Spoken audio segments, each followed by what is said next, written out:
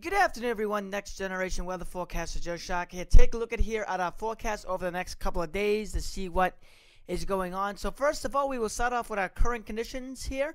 Outside, we have a temperature of 53 degrees under sunny skies with a light west-northwest wind around 5 miles an hour, dew point of 15, and humidity of 22. Looking at temperatures across the region, you can see here we have the sea breeze along the coast where we have temperatures in the mid and upper 40s and low to mid 50s inland, away from the coast.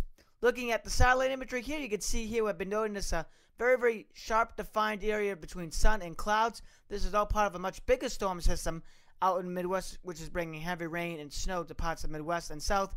And this is the fringe of the whole clouds from that larger section. So if I zoom out here on the imagery, you can see here that big storm that I was just talking about right here in the center of the country. Again, warm air coming up, cool air coming on the backside with the heavy snow, and then again here's that cloud shield moving on into the region as we speak. Very, very interesting feature again. You can see the clouds even going up into southern Canada there. So this storm will bring some warmer air as by the time we get into the day on Saturday.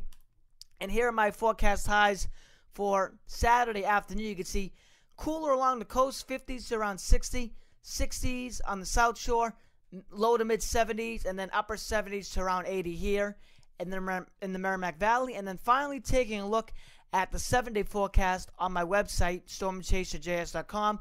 We're cool tomorrow, highs only in the 50s. Some morning showers Saturday, temperatures around 80. Cooler but mostly sunny on Sunday.